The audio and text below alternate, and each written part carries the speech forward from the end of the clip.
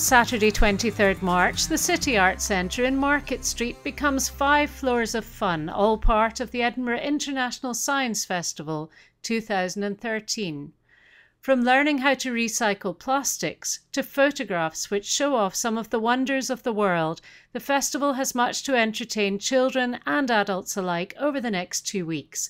The Edinburgh Reporter met up with Dr. Simon Gage, Festival Director, to find out more. Out with the family, then come to the City Arts Centre.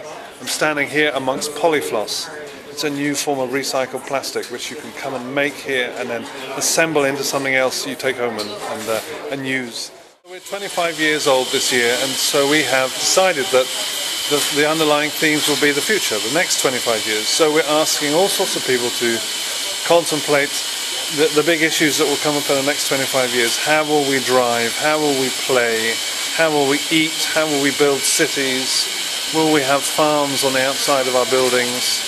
You know, there's so many things that if you take the last 25 years that just weren't here.